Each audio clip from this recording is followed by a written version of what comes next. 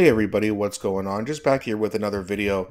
So I've been reading a lot online and some people even commenting on my channel and on X and other platforms where they still seem to be a little bit worried about this whole NDP liberal kind of merger where they all kind of form one party and try to beat out Poilievre. And I just kind of wanted to reiterate that that is very, very, very unlikely to happen. And the reason is, so if you look at the federal projections in terms of seats, Pierre Poilievre is at 210.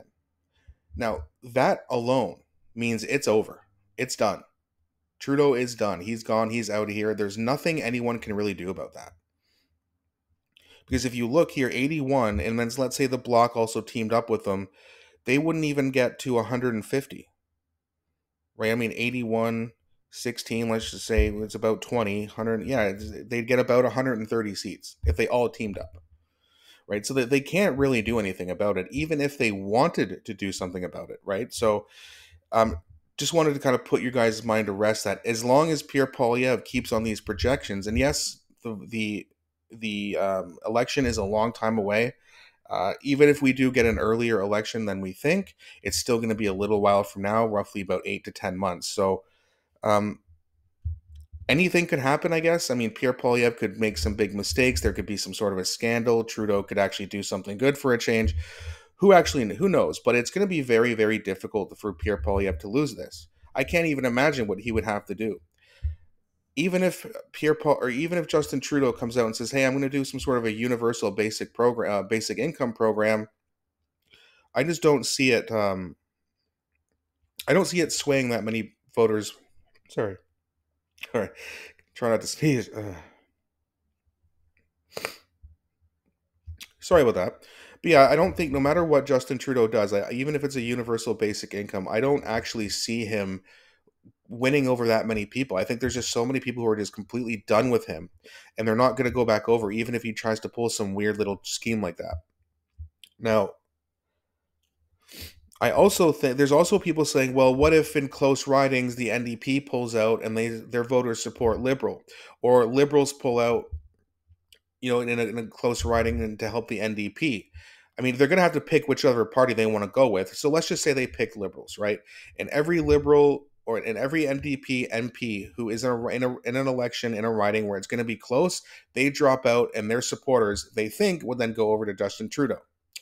However, it seems like even a lot of Liberals don't like this idea. A lot of NDP supporters don't even like this idea that just if the NDP candidate drops out, remember, they don't like Trudeau either. So they're just more likely to either stay at home or potentially, I don't think they'd vote for Pierre Poilievre, but they're not going to just overwhelmingly vote for Liberals like people think. Just because it's in a close riding, let's say, I think Brampton is probably going to be pretty close, right? So let's see here. Pull up Brampton.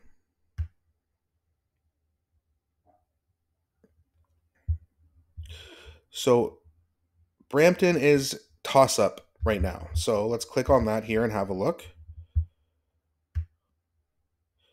Yeah, so I mean, if you look at the polls, now these polls also they go by recent history and average polling. So this, even though it looks like it's tied, the Conservatives are going to be winning here. That's why they have a bigger percentage to win, even though it's virtually tied.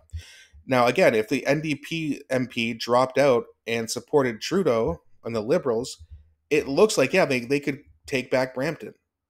Well, this is only in a toss up. Even if that were true, this is a toss up. They can take Brampton, and Pierre Poilievre is still going to win a majority. There's no way they're going to take away that many seats. Most electorals, most districts and ridings don't look like this. And even when they do, I expect the Conservatives to still win this by 5 to 10 points. And like I said, not all these 16% is going to go over to Trudeau. They hate Trudeau too, right? So I just don't see any single way possible where Pierre Poilievre is not the prime minister. He's so extremely likely to get to that 210 seat at least, which is what they're projecting right now. I think it's going to be even more than that. Now, maybe they keep it to around 200 if they can get some ridings to stay liberal. Like if they do, if the liberal NT, if the NDP MP drops out in a region, maybe it could help them win a couple because some NDP supporters will go over to the Liberals, but not nearly enough to to stop Pierre Poilievre from winning the election. I just don't think there's any way that they can actually stop him. This is not quite like France, where right now, like Pierre Poilievre is extremely, like way, way, way more popular than almost any other politician. Like if you look at any other opposition right now in the world, even Donald Trump's not polling where Pierre Poilievre is polling. I mean, it looks like he's going to not only win, but just win in such a massive way. Even a merger couldn't stop them. So I just wanted to make that very clear. It looks like we're going to be okay, guys. So I don't want to. I know that a lot of people are stressed and worried about this, and you shouldn't be. It's they're so unpopular, and all the other leaders are just so weak. There's no way they're people would rather stay home than vote for a merger. I think, even on the liberal side. All right, so let's just put that to rest there. And thank you guys again so much for watching. Please don't forget to like and subscribe this for this video and channel. It really does help me grow. Thanks again so much for watching, guys. And please also don't forget to comment your opinions or your questions or just your thoughts in the comment section. I always enjoy hearing those. Thanks again so much for watching, and I'll be back shortly with a new video.